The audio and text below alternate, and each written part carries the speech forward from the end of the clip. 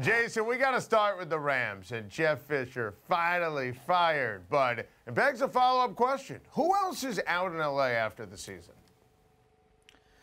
Look, there's going to be sweeping changes there. Les Snead won't be back as the general manager. And then it remains to be seen, Kevin Demoff, who sort of is the de facto owner there because, Silent Stan Kroenke isn't going to be seen and heard from very often. He's not going to be super involved in the day-to-day operations. There could be a situation where they bring in some sort of football czar, and Kevin's sole focus then turns after putting the dream team in place to getting that stadium built on time in Inglewood in 2 years. So, look, you don't fire Jeff Fisher, whatever you think of him. They were loyal to him. You don't fire him in Week 14 unless you're trying to do something big and get a jump on everybody else and not have to pretend that, oh, well, we're not sure if we're going to fire our coach, but we'd like to talk to you on back channels. They've got a clean slate. You always hear coaches say, well, if you're interested in me, fire your coach first. Okay, well, they've gone ahead and done that. So if that means John Gruden, if that means a trade for Sean Payton, we'll find out. But I don't see Harbaugh ending up there. I don't see Saban ending up there. Pete Carroll's not going to end up there. But there's some other A-list guys who I think will at least bend their ear to listen to Demoff and Kroenke and the Rams. I get it, Jason. I think it's an attractive job. I really do. And listen, I mentioned Gruden as a possibility yesterday, and he knows Kevin Demoff well. And I mentioned Sean Payton, the trade. That, to me, listen, makes sense. Make a telephone call. Take us through those two names. They really interest me. And what they're thinking in terms of big names and maybe some coordinators who could really be in the mix for the L.A. Rams. Yeah, I mean, look, I think those two guys you mentioned, it certainly does make sense. And you talk to people close to them, and it's rare that people don't say, well, my guy would at least listen, or I think he would at least listen, or I coached with him before. I kind of know where he is right now, and L.A. would make sense for him. Look, they need some pizzazz. They need a face of the franchise. Gruden comes in with an immediate cachet and a Lombardi trophy and the high Q factor. And he's going to help you. Look, if you need a guy to go out and help you sit down with certain CEOs to sell some tickets and maybe have a tequila shot or two, like, you could do worse than having John Gruden sitting with Kroenke, who isn't exactly personality plus, doing some of those things. He can really be that sort of liaison between the team and Hollywood and the corporations out there and everything else. Sean Payton, I think, is intriguing. Every year there's sniffs around him. Teams, whether they be college or pro, have some interest in him.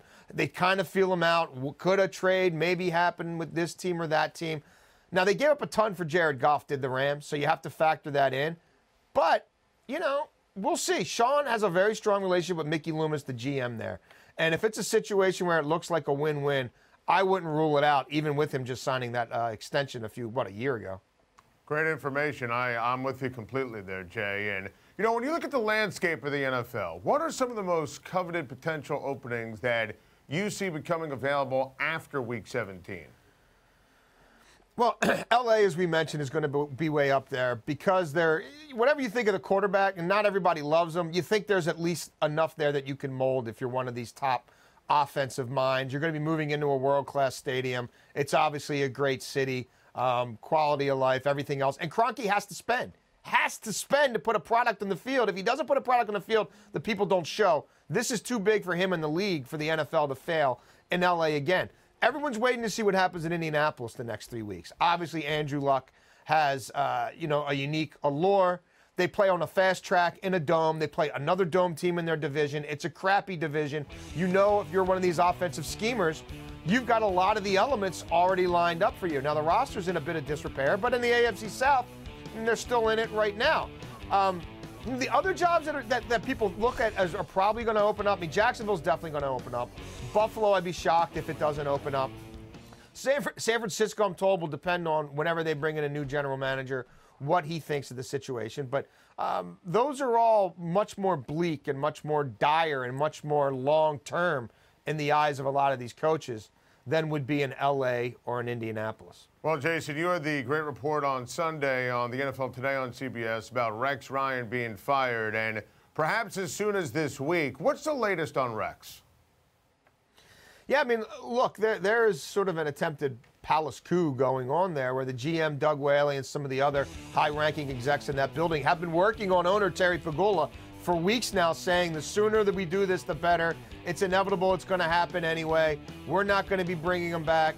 Maybe we take a look at Cardell Jones in the process as well. And they believe the offensive coordinator, Anthony Lynn, would be the perfect interim head coach to step in at any point, coach them for a few weeks, and the schedule's conducive down the stretch. So if Rex got bumped, say, on Monday, as I'm told Pagula was contemplating it, then Lynn comes in and maybe beats the Browns and maybe beats the Jets and maybe keeps that job, which would be perfectly okay with a lot of the executives in that building because, hey, they're in job preserve mode anyway. So if we've got a coach we can control and we can sell the owner on and we're already compliant with the Rooney Rule and we win a few games with them, then we might be out of the woods and we might all keep our jobs.